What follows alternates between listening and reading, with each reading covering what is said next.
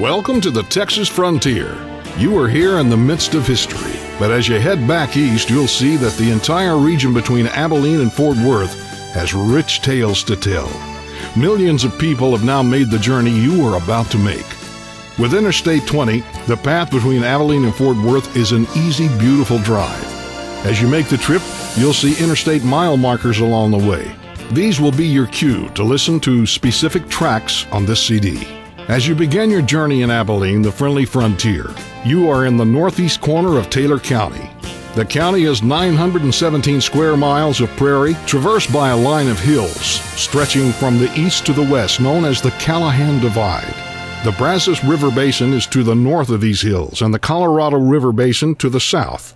Until the 1870s, the region was still dominated by the Buffalo and Comanches, who tended to favor one gap in the hill that would later come to be called Buffalo Gap.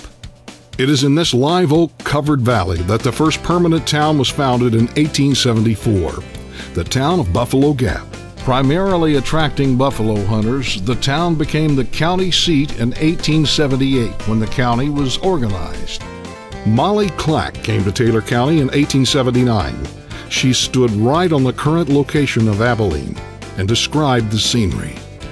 The country was all open, just as the Maker had fashioned it, not having been marred by any inventions of man, such as muddy lanes, impassable gates, and so on.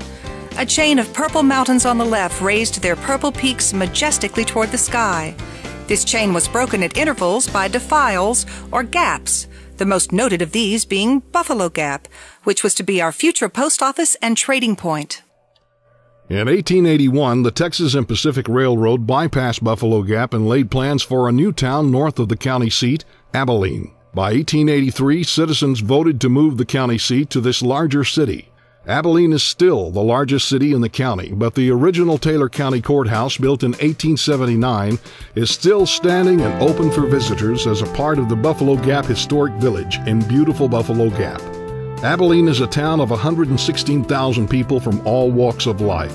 Abilene's economy represents all of the things that have figured so prominently in the development of West Texas: hardy pioneers, cowboys, the railroad, oil wildcatters, military men, preachers, teachers, schools, and churches.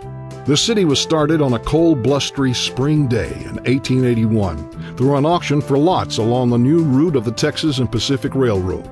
Historian Rupert Richardson. The new town had been created by the joint efforts of the cattlemen in the vicinity and the railroad.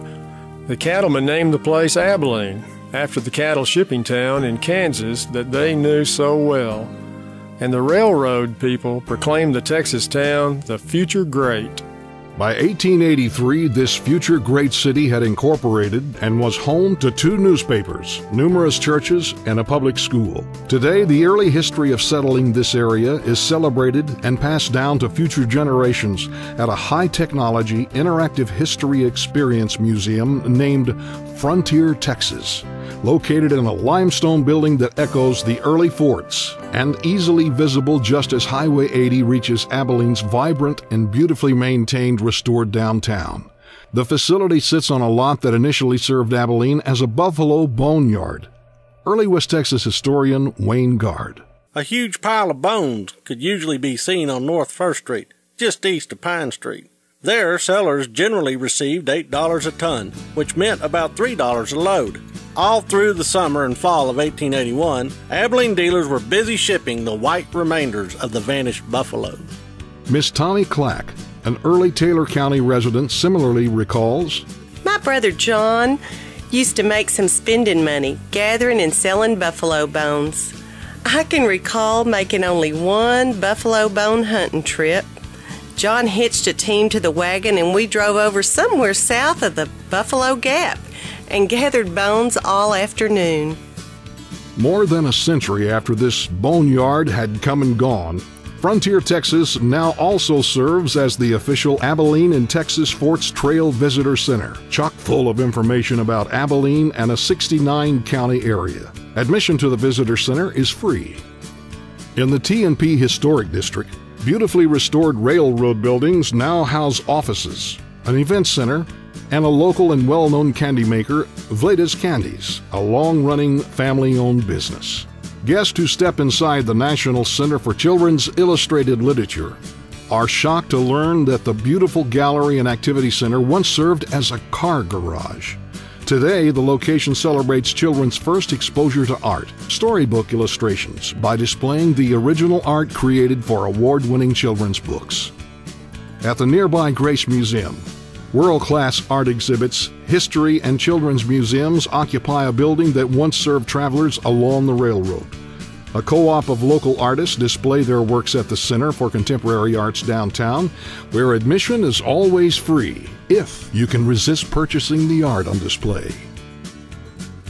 The area's role as a training base for World War II soldiers is chronicled at the 12th Armored Division Memorial Museum downtown, a site where soldiers who fought in that division and others still reunite regularly for fellowship and to recall their days training at Abilene's Camp Barclay.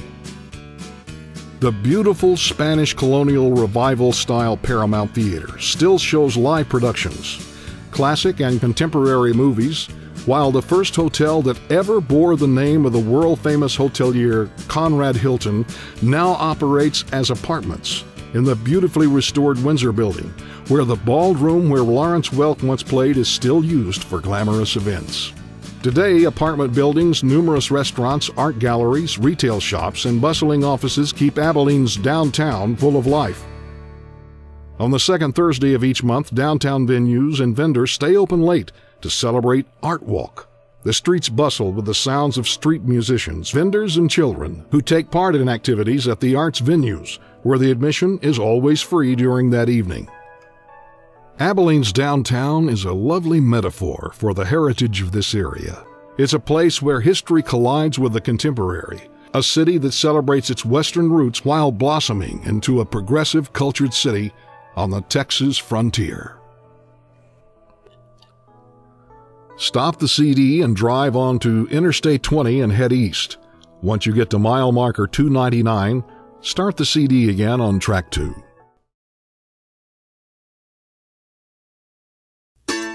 Exits 299 to 301 will put you in the town of Clyde.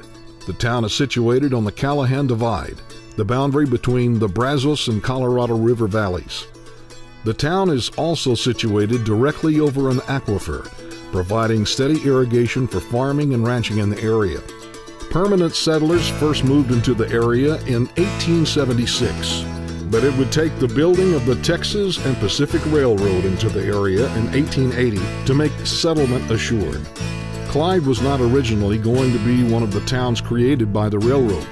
However, in 1880, nearly 5,000 railroad construction workers were camped at the location, and the construction camp foreman, Robert Clyde, had pitched a large tent in the camp in which he kept supplies. Workers would frequently be heard saying, "Let's go up to Clyde's," when they needed materials, and the name stuck. Numerous settlers came to the location, and the town of Clyde was born. In 1883, several Irish families moved to Clyde from Pennsylvania. A year later, 10 Portuguese families from California also arrived in the area and established a colony near Clyde. Their hope was to start a vineyard and produce wine, but their arrival coincided with one of the coldest winters of record, followed by a few years of severe drought. They abandoned the colony around 1900. By the 20th century, Clyde had a growing population and was enjoying success as a regional farming community. In 1926, the aquifer-fed fruits and vegetables from Clyde were so popular in other regions that they earned the town the nickname the California of Texas. Also in the mid-1920s, oil production added to the town's economy. Today, Clyde is still a bustling town of more than 3,000 residents, and people still travel there to buy fresh produce. Stop the CD and begin track 3 when you see mile marker 306.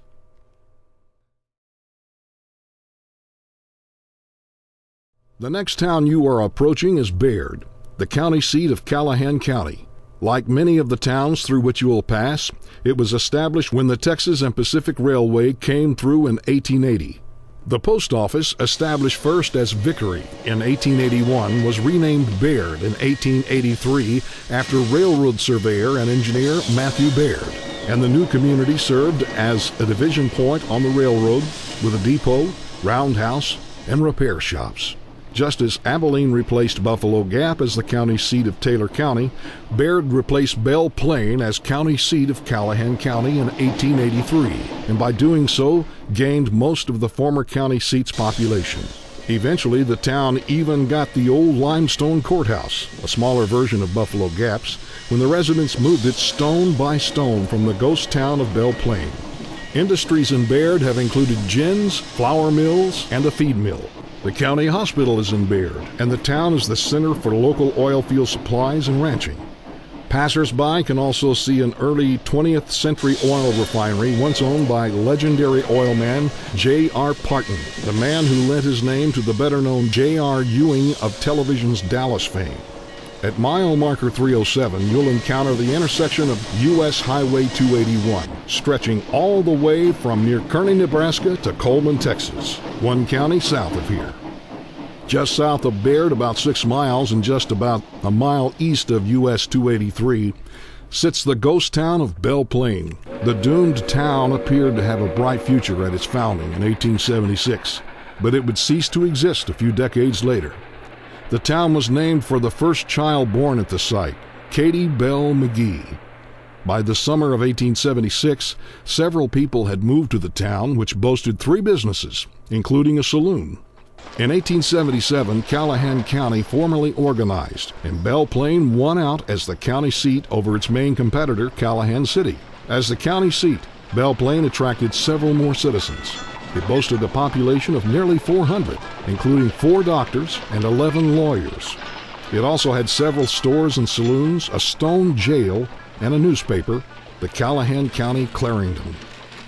Perhaps the greatest pride of the town was the Belle Plaine College. The town had evolved in only a few years into a regional supply center and a major exporter of cotton, wheat, and buffalo hides.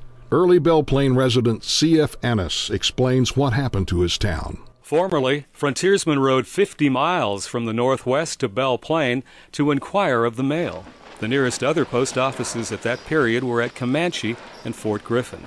The town that was started with so much promise met its fate from the concurrence of 2 calamities. In 1881, the engineers for the T&P Railway, seeking an easy way to bring the line to the plateau, chose a gulch some miles to the northward, leaving the town to perish, as dozens of other towns have done in the opening of the West. In the winter of 84-85, cattle and sheep, the principal and almost the only source of revenue in the entire region, died by the thousands, bringing panic and uncertainty to many families and actual distress to others. These 2 misfortunes were followed by a third. 1886 and 1887 were as dry as the worst years ever known in that dry region. So hereby hangs a tale, short and tragic. The bottom fell out, mortgages were foreclosed, and the end came quietly. Stop the CD and begin track 4 at mile marker 330.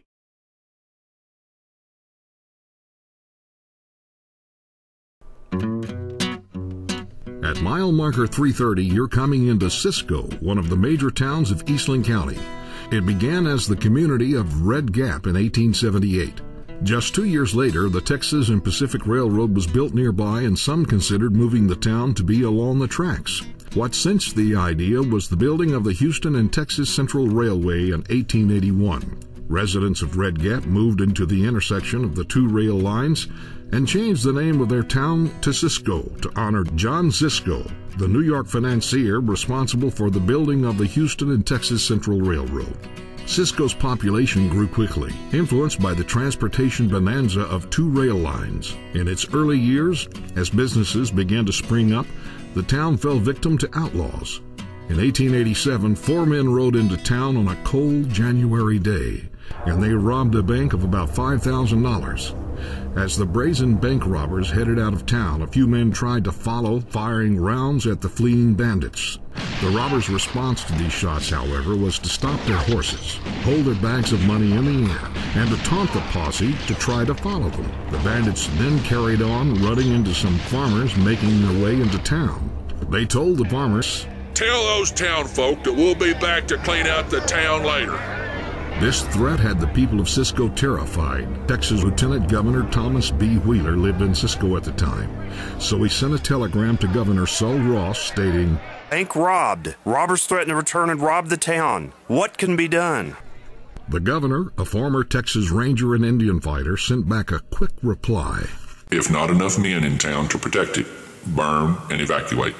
The robbers never returned, so the town was spared. The town continued to thrive after this, and Cisco was also deeply influenced by the oil boom of the late 1910s. Hundreds of people flocked to Cisco and Ranger during this period to seek their fortunes. One of these men was named Conrad Hilton. He arrived in Cisco with the intention of buying a local bank, which was a sound investment in that boom period. He was frustrated to find out, however, that the bank owner had gone back on the price that the two had agreed on. He became more annoyed by the fact that he couldn't find a place to sleep that night. He learned that Henry Mobley, owner of Cisco's Mobley Hotel, was leasing every bed in his place for 8-hour shifts. This fact convinced Hilton that there were other ways to make money in an oil boom, and he bought the Mobley on the spot. This would become the first hotel in what later would become the international chain owned by the Hilton family. Today, the Hilton Foundation has paid to renovate the Mobley, and it serves as the home of the Cisco Chamber of Commerce, museum, park, and community center. Once the oil boom ended, Cisco was still in for more excitement. This time, it was another brazen bank heist, the Santa Claus Bank robbery on December 23, 1927. Masked gunmen entered the First National Bank and got away with more than $12,000 cash and more than $150,000 in securities. The large amount taken, however, was not as significant as the technique used to carry off the job. One of the robbers, a former resident of Cisco, walked into the lobby of the bank dressed as Santa Claus. Being only 2 days before Christmas, the man was immediately surrounded by children and parents. While this distraction was going on, the other members of the gang slipped into the lobby. The bank cashier, Alex Spear, did not notice the other men because he was looking at the happy customers enjoying the visit from Old St. Nick. He even yelled out, "Well, hello, Santa Claus." Just as he uttered these words, however, the rest of the robbers were standing at the teller windows demanding all the money and securities. 2 police officers were only a block away, and they arrived on the scene as robbers were dashing to their cars. The robbers grabbed 2 little girls from the bank and used them as shields. Unable to fire toward the hostages, both officers were gunned down. Eventually, the gang was captured after some harrowing chases. They stood trial for the crime and were sentenced to death. The gang's ringleader, Marshall Ratliff, however, tried to have his charges reversed by reason of insanity. Longtime Eastland County resident Edwin T. Cox. Ratliff was transferred to the penitentiary at Huntsville and placed in a death cell. There, he played the insanity dodge so well that he was returned to Eastland County and placed in jail. He continued to act crazily. When pricked with a needle while pretending paralysis, he would not flinch, and for days at a time he would eat nothing but filth. Ratliff was only stalling for time, and soon he overpowered a guard and stole his pistol. Ratliff gunned down Deputy Tom Jones, but was apprehended before he could escape. Cox recalled what happened next, once the town people heard of Deputy Jones' fate.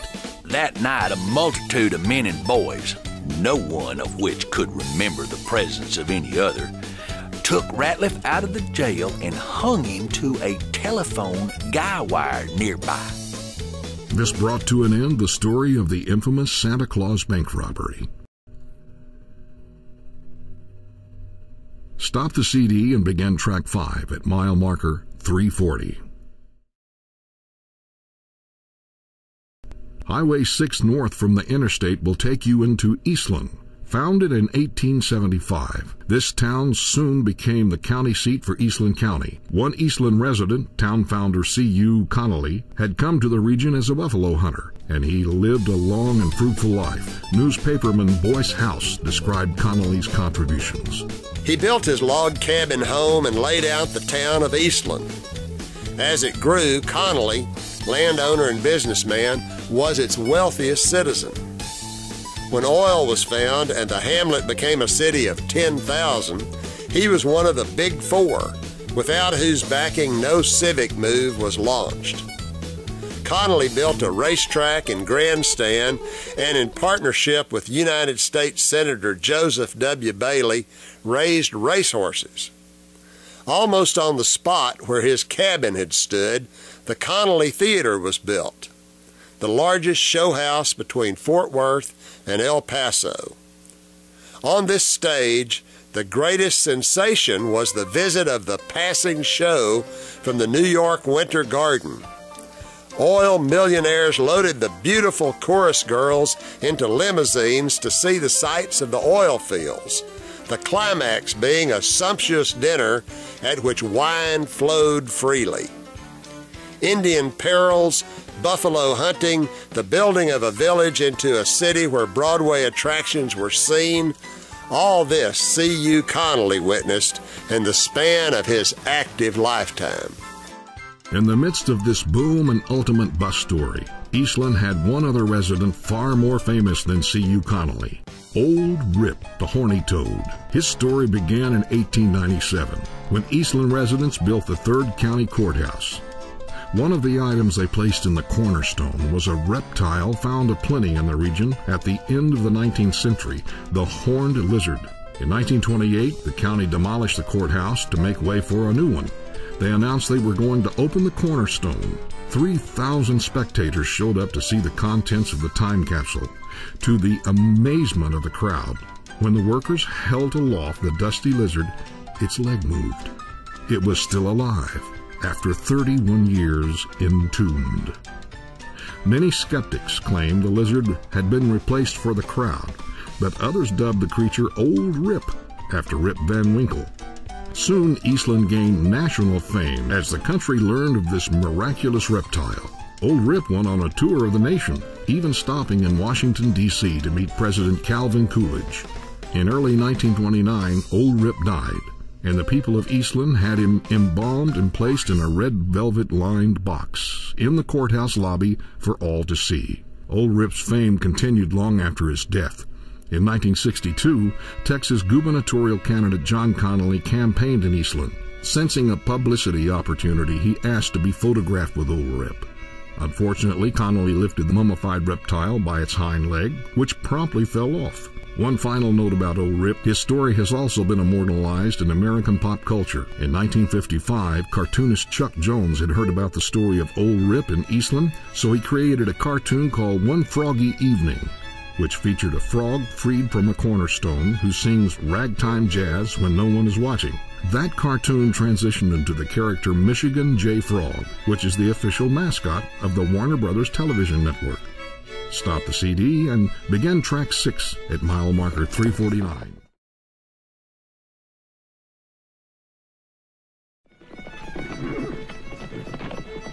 As you approach the town of Ranger, its law and order sounding name belies its rough and tumble history. It was originally named for an 1870s Texas Ranger camp in a valley about 2 miles northeast of Ranger on a prong of Palo Pinto Creek at the south end of the present Hageman Lake. Carrie Lavina Smith Langston recalled the incident that gave the town its name. Many, many years ago, before the valleys of Eastland had ever felt the thrill and jar of rumbling cars, or her hills had echoed the shrill cries of an engine, the Indians found and utilized a magnificent rendezvous a few miles east of Ranger. After one of their usual raids, the Indians fled to this canyon, now so famous for its rugged beauty, and were followed by the Texas Rangers, than whom no class of men have done more for Texas. These poorly fed and poorly paid guardians of life and property on the frontier drove the Indians on this occasion from their lair. On emerging from the deep and ragged gorge, the Rangers found themselves in a beautiful, level valley of richest soil and luxuriant grasses. By 1879, the peaceful little valley housed a tent city with tent churches, schools, hotel, and general store, and was known as Ranger Camp Valley. But in 1880, the Texas and Pacific Railway Company laid tracks a couple of miles west, and the inhabitants left their tranquil paradise in favor of the railway settlement and established the permanent town of Ranger on December 27, 1880. Settlers occasionally had reminders that they were in the wild. One early Ranger settler, Sarah Higgins, recalled, Adolphus Langletz heard a whistling sound one night outside his home. He decided to investigate and crept out into the darkness where repeated sounds led him to a tree. When he got near the tree, he saw two shining eyes. His first thought was to make a grab and catch it. This he did, and had his arms full of something he could not turn loose. In his helpless plight, he looked up only to see a mother panther looking savagely down upon him. Quick as a flash, he flung the kitten in his arms upon the ground with all his might and gave one mighty leap and bound for distance. The mother panther sprang down and hesitated only long enough to see that her baby was alive. Adolphus could tell the beast was gaining on him. An old hearsay popped into his mind. A panther will always stop and tear up anything that it catches. While running, his coat was peeled off and sailed backward. He came to a high fence and got over it, he knew not how. He looked over his shoulder and saw that the coat had landed on the head of the panther and had covered her face.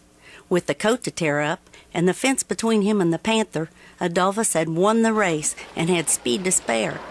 Moments later, he heard the panther scream. The drought of 1917 nearly ruined Ranger, and it faced extinction.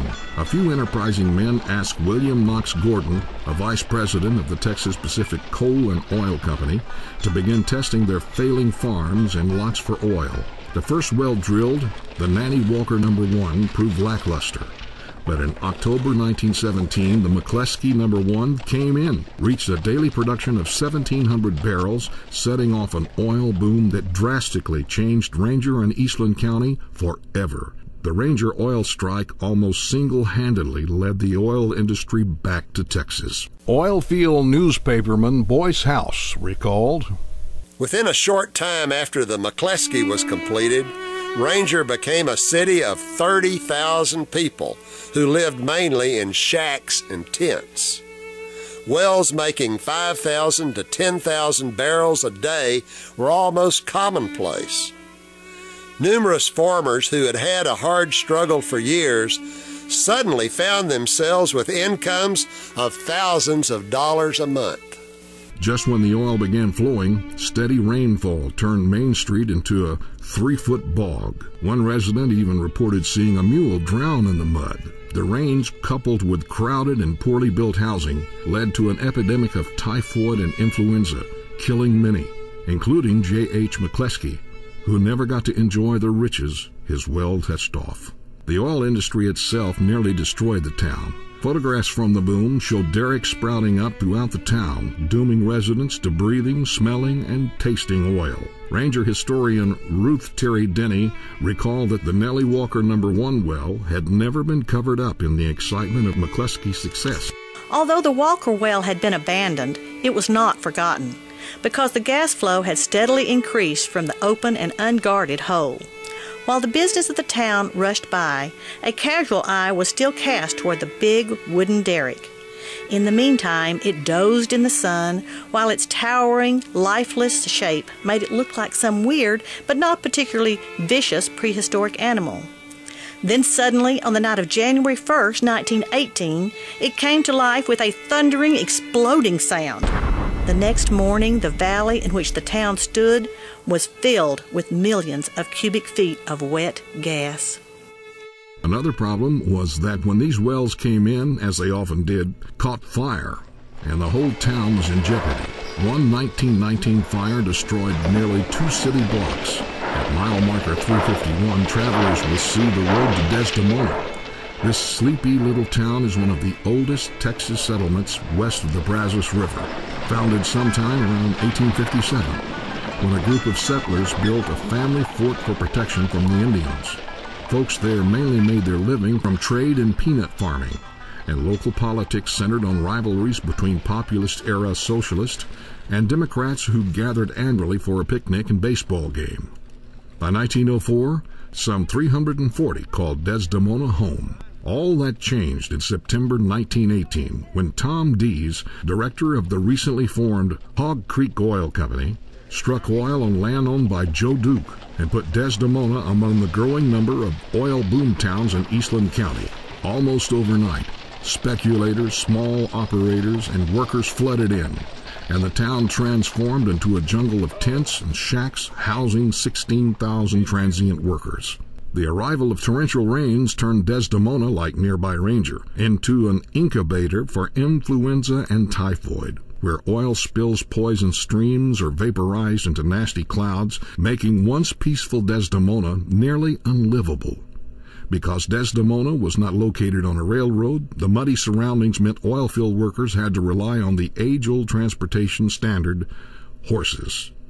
Edwin T. Cox recalled, "When oil was discovered at Desdemona, the very heavy wet season of 1919 was on, and it became a problem hard to handle.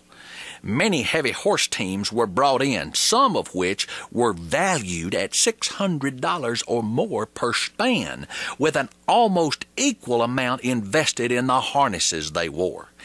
In the Desdemona area, several strings of oxen were used to drag the boiler-laden wagons through the almost impassable Leon lowlands.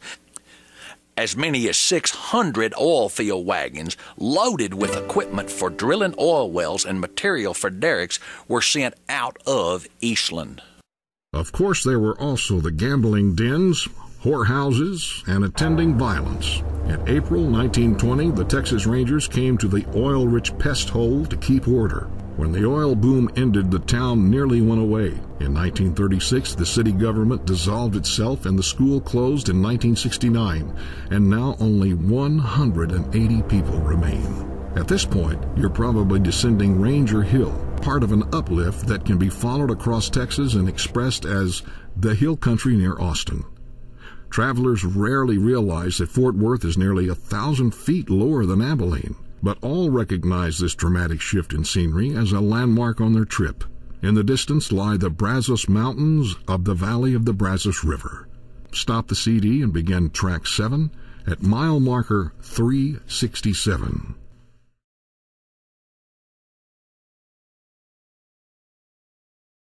Nearly a ghost town today, Thurber once had a population of perhaps as many as 10,000 and was the principal bituminous coal mining town in Texas. William Whipple Johnson, an engineer for the Texas and Pacific Railway, discovered the coal deposits in the mid-1880s and began mining operations in December 1886. A poor supply of skilled labor forced the operators to recruit miners from other states and from overseas. Large numbers of workers came from Italy, Poland, the United States, Britain, and Ireland, with smaller numbers coming from Mexico, Germany, France, Belgium, Austria, Sweden, and Russia. This cosmopolitan force of predominantly foreign workers spoke little or no English and enabled the company to maintain strict control over its employees. Early Palo Pinto County resident Mary Watley Clark. Many immigrants from Europe came to Palo Pinto County in the 1880s and 90s to work in the numerous coal mines on the south side. Among them were many Italian citizens. The village of Mingus was composed almost entirely of Italians at one time. These new Texans worked hard and were loyal to their new country. In time, all of them desired to become American citizens, especially the younger ones. My father, C.V. Watley, was district clerk in the early years of the 20th century and helped many of those citizens with their naturalization papers. On one occasion, he went to Mingus and naturalized 111 foreigners at one time. The price to become naturalized was $1 per person. Half of this fee went to the state. After the oath of allegiance had been administered that evening, the newly made citizens celebrated with a banquet, making Mr. Watley the honored guest. Mr. Watley always carried the Mingus box in all his political races, as these adopted citizens never forgot his kindness. With all the growth potential in the coal mines at Thurber and Mingus, the Texas and Pacific Coal Company purchased the mines in 1889. Historian J.C. Cohen. One of the members of the first directorate of the Texas and Pacific Coal Company was H.K. Thurber of New York. His name was given to this settlement, which was destined to become one of the most hectic mining towns in the nation. After the newly organized company took over in 1889, mine after mine was opened. The camp grew into a thriving community, while company stores grew into large mercantile establishments. The railroad spur into Thurber from the Texas and Pacific Main Line was burdened with such heavy traffic that it was necessary to lay many miles of side tracks and to keep maintenance crews at Thurber at all times.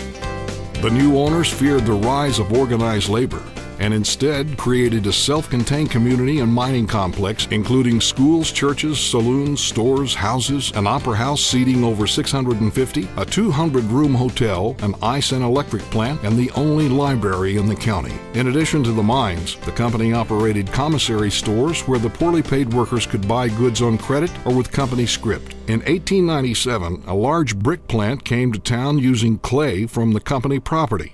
Its smokestack still stands as a landmark south of the freeway. Armed guards, a barbed wire fence, and stockade enclosures kept outsiders, including labor organizers, peddlers, and merchants, out of town. William Knox Gordon became the new manager of the Thurber properties at the turn of the century and at first continued the established policies. Before long, though, the United Mine Workers attempted to unionize the Thurber mines. In September 1903, more than 1,600 men joined the Thurber Local of the UMW, as well as the local unions of carpenters, brickmakers, clerks, meat cutters, and bartenders. Gordon reached an agreement with these organizers, resulting in harmonious labor management relations, and gained Thurber recognition as the only 100% closed-shop city in the nation. Thurber remained a Union stronghold until the demise of mining operations in the 1920s, when railroad locomotives converted to oil from coal. During the height of the coal boom, however, there was plenty of activity in Thurber and in the town of Mingus just to the north. John Spratt, who grew up in Mingus in the early 20th century, remembered, "Well, the coal company used burros deep in the mine and above ground to pull the cars. The animals working underground lived there. They drew loaded coal cars along a narrow track to the cage where they were then lifted to the surface. About 1910, the company replaced the burros with electric generators. Power lines were run down the shaft and along the drifts to drive the electric cars to haul the coal out. That meant that every boy in Mingus, except my brother Harry and me, soon had a donkey. It was great fun to take off down the road while perched on the rump of the galloping burro. We pleaded for our own donkey, but our pleas were ignored. Maybe Dad reasoned that 2 jackasses around the place were good enough. Adding a 4-legged one would be just too much." Thurber declined almost in direct proportion to the vitality of the nearby oil boom, and workers steadily left town in the 1920s. By the end of 1927, no Union miners remained in Texas. The brick plant continued on until 1930, a general office until 1933, and commissary stores until 1935. But on the eve of World War II, Thurber had become a virtual ghost town. The best place to see Thurber brick is Fort Worth. Camp Bowie Boulevard, a scenic stretch of road leading from Fort Worth's Cultural District, is paved with bricks, the first of which came from the Thurber plant. Visitors can learn more about this region by visiting the nearby W.K. Gordon Center for Industrial History of Texas. Tarleton State University Foundation built the center, and with support and assistance from Mrs. W.K. Gordon, Jr. of Erath County and the Texas Department of Transportation. The focus of the W.K. Gordon Center is the development of coal, brick, and petroleum industries in the Thurber area. A special collections library and research area permits serious examination of life in Thurber and other areas of industrial development in Texas and the Southwest. A few miles east sits the town of Gordon.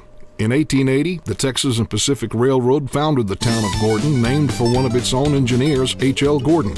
In the spring of 1881, the first train to travel the new tracks was pulling several flat cars and making its way toward the end of the line at the town. The 200 Irish railroad workers at the site looked expectantly at the train loaded with their supplies. Also watching the progress of this train were 2 cowboys, Jeff Cowden and Ed Bell, as they sat on their horses near the South Fork of the Palo Pinto Creek. Cowden looked at Bell and proclaimed, "Ed, nothing like that can go through this county without being roped. Go to it. If you don't, I will." Cowden spurred his horse, coiled his rope, and landed the lasso perfectly around the smokestack of the engine. The engineer pushed on with a little extra steam, causing the rope to catch fire and fall away. The Irish workmen watched the whole event and soon told the story far and wide about the wild Texas cowboy who roped the first T&P train coming into Gordon, Texas. The town would have other excitement related to its railroad in years to come. It would be the site of the notorious bandit Rude Burroughs' second major train robbery. Burrough, a native of Alabama, became one of the most widely known bandits in the South and Southwest in the late 1880s. He committed his first robbery in East Texas in December 1886, and his second major robbery came a month later in January 1887, when he held up the T&P train at Gordon.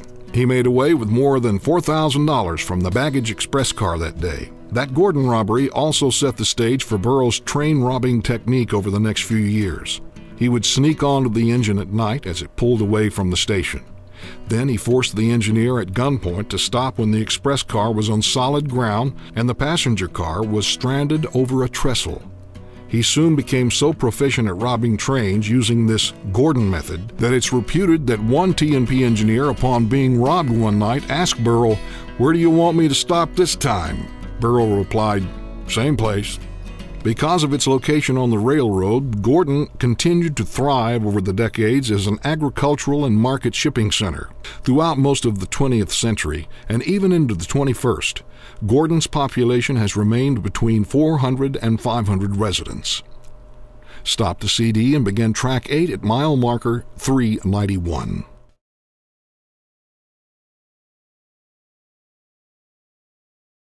At mile marker 391, you'll see the exit for Gilbert Pit Road.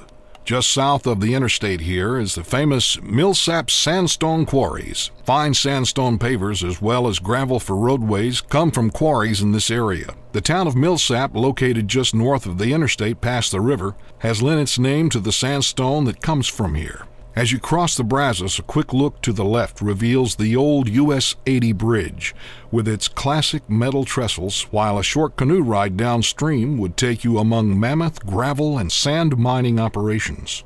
In the late 1950s, Texas writer John Graves took a November canoe trip on the Brazos only with a shotgun and a dachshund, paddling from Possum Kingdom Dam to beyond Granbury in an epic journey he later wrote as Goodbye to a River. When he reached the point near where US 80 crossed the river, just to the left of where I-20 makes the same traverse today, he hitched a ride to a nearby convenience store to restock on supplies and to make one of his periodic phone calls to check in with friends and family. He let me out at a brightly lighted service station grocery. I went into the Sir Stay Grow. They're institutional in that part of the world. Some, for variations, label themselves as Grow Market Stay or Grow Stay or whatnot. 3 or 4 philosophers in bib overalls with brown juice in the corner of their mouths regarded me as I dumped the pup on the floor. Countrymen are not usually fond of dogs indoors, but I was tired of carrying him and I didn't trust him alone outside on the highway. Stop the CD and begin track 9 at mile marker 402.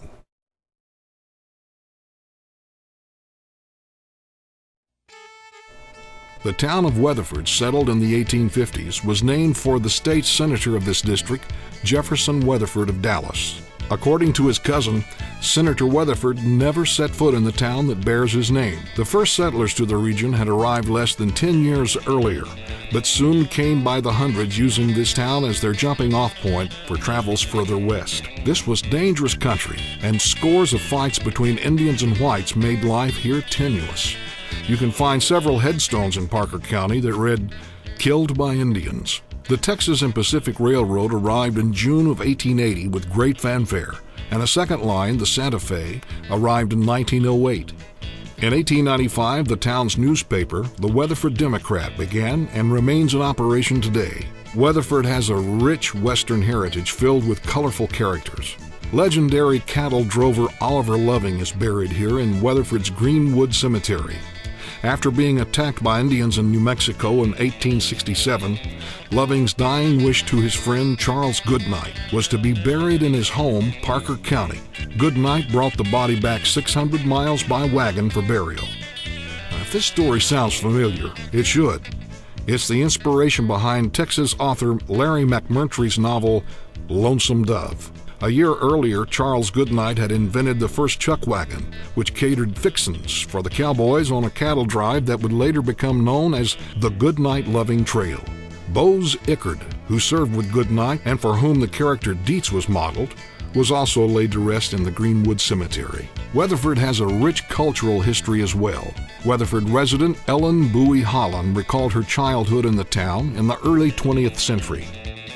It was so thrilling to find that a dog and pony show and a street carnival with glass blowers, sideshows, and flying jennies regularly visited Weatherford. The town was also on the Chautauqua Circuit, which annually spread its tent. But the pièce de résistance was the Haynes Opera House. There were Shakespeare plays, magicians, blackface minstrels, and home talent was thoroughly explored. About the time the Opera House was in full swing, Weatherford also became the birthplace and was home to Mary Martin, who later became an internationally known Broadway star, renowned for her portrayal of the beloved Peter Pan. Her son, Larry Hagman, became a famous TV star, forever immortalized as the villainous J.R. Ewing of the television melodrama Dallas. Larry Hagman was just as fond of Weatherford as his mother was, and made appearances for special occasions and to help many Weatherford charities. At exit 406, you'll see the Old Dennis Road. If you were to travel southwest on this road for about 5 miles, you would arrive at the small town of Dennis on the Brazos River. In 1892, when a bridge was built across the Brazos at the spot, Judge N.M. Dennis established the town on the location to serve area farmers and ranchers. It has remained a small community ever since. A few miles south of Dennis on Farm Road 1189 will bring you to Buckner Road. Just east of this road lies the town of Buckner, originally called Big Valley. Residents eventually changed the name to commemorate a personal tragedy that occurred to one of their own, J.M. Buckner, in the 1870s. Early Parker County resident and historian G.A. Holland. Buckner, a village in Parker County on the south side of the Brazos River, was named in honor of J.M. Buckner, who, with his boy, was drowned in the Brazos River many years ago. They were drowned while fording the Brazos River in Hood County. A strange coincidence occurred. They were in a new wagon drawn by a pair of mules. The wagon bed was tight like a new boat. The river was past the fording stage and drifted the wagon and team with the turbulent waters. But the wagon bed floated the entire wagon, and the mules swam with the current and reached the shore safely. Thinking it impossible for the team to swim, Buckner attempted to swim to shore, and when last seen, he was trying to hold his son above the water. Had he remained in the wagon, it is possible both would have been saved. To honor their fallen friends, residents of Big Valley changed the name of their community to Buckner.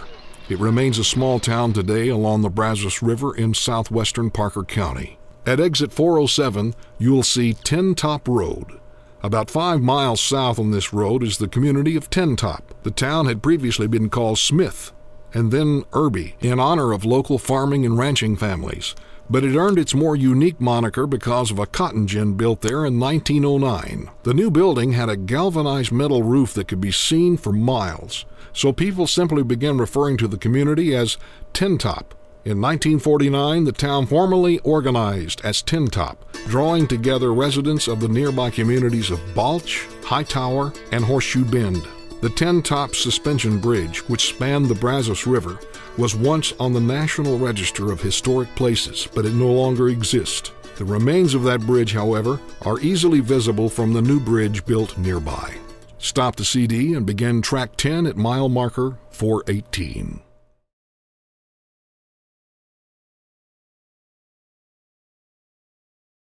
As you enter the incorporated city of Willow Park, you're in a location where the history of transportation has dictated its existence. For instance, in the 1850s, this area was the location of the route of the Butterfield Overland Stage. By the late 1850s, it became the major path through which settlers to Parker County came. After the Civil War, a regular stage route from Fort Worth to Weatherford and beyond wound through this area. In 1878, this stage line became victim to the infamous Sam Bass outlaw gang right in this location. The gang hid along the banks of Mary's Creek, which is right near the Parker-Tarrant County line, when the stagecoach rumbled its way toward them. Slowing near the creek bank, the masked outlaws surrounded it and ordered everyone to dismount. Bass lined up the 5 passengers and searched them for cash. One of the passengers, Farmer Benjamin Williams, told Bass that he was just a hard-working man who couldn't afford to be robbed. Bass returned Williams $5, not knowing that Williams actually had $400 in cash hidden in a pair of gloves. Nevertheless, the Bass gang made their escape, and Sam Bass later recalled that he got $70 and 3 watches from that robbery. After this staged robbery on Mary's Creek, Bass exclaimed, "Well, this is the best haul I ever made out of a stage, and I've tapped 9 of them so far. There's mighty poor pay on stages generally, though." This area would continue to be influenced by transportation. In 1925, the Bankhead Highway made its way through the sparsely populated farms of eastern Parker County. In 1940, the double-laned Highway 80 took its place. In commemoration of this new road, locals built a pond among the grove of willow trees for picnickers coming from Fort Worth or Weatherford. In 1963, 32 residents petitioned to incorporate the city of Willow Park, named in commemoration of the roadside scenic pond area. In 1968, Interstate 20 came through the center of town of Willow Park, obliterating the namesake park. Nevertheless, the city still remains a popular place to live, with access to Lake Weatherford and proximity to both Fort Worth and Weatherford.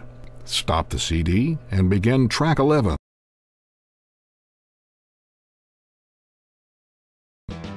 After you have passed the I-20-I-30 split at mile marker 421. You'll have to decide whether you will stay on I-20 or switch to I-30 in your eastward migration. Either route will take you to Fort Worth, where the West begins. This name goes back to the 1840s, when it was thought that this area would be a dividing line between the area becoming occupied by new settlers and the Indians to the west. In 1849, the U.S. Army established Fort Worth on the Bluff, which is now occupied by the beautifully restored Tarrant County Courthouse on Main Street.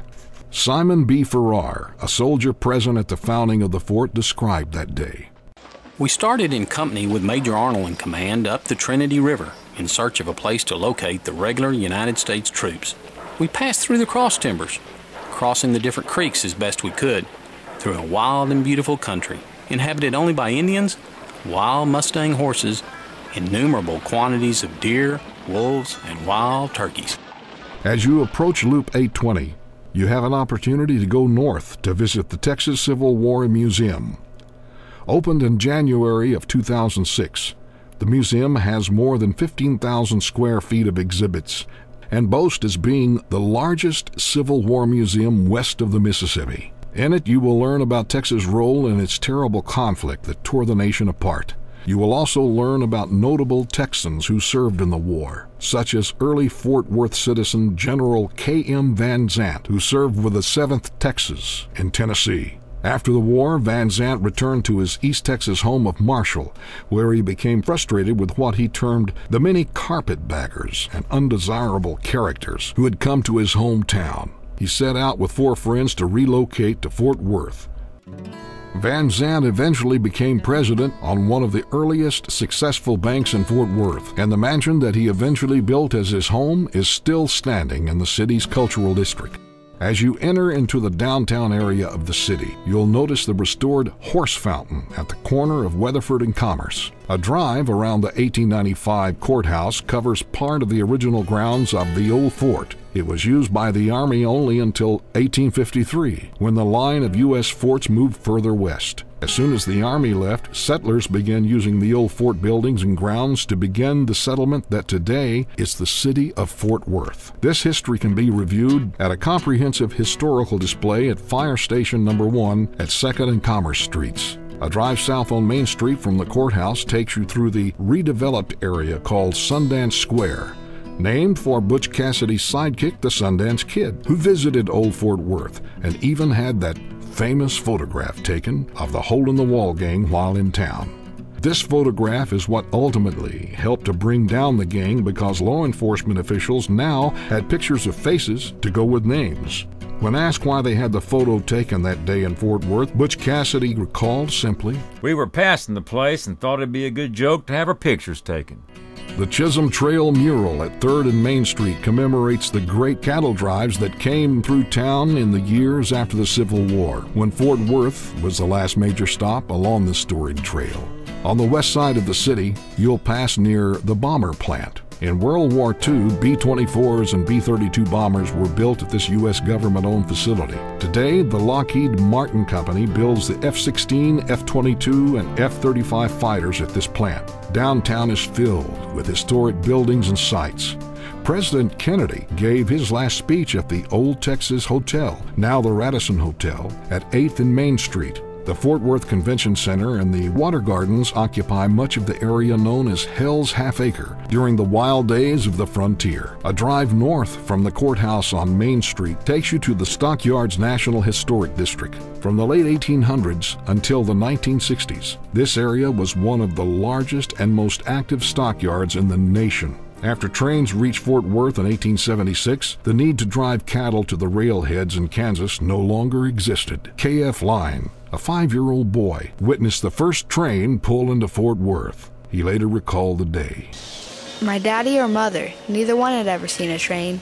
We made it to Fort Worth that night and camped out there on the prairie, where East Lancaster is now. There were covered wagons all over the place. Must have been 100 at the least. It was a little old engine. The smokestack was the biggest thing about it. It had black smoke and a coarse whistle and a big bell that scared me.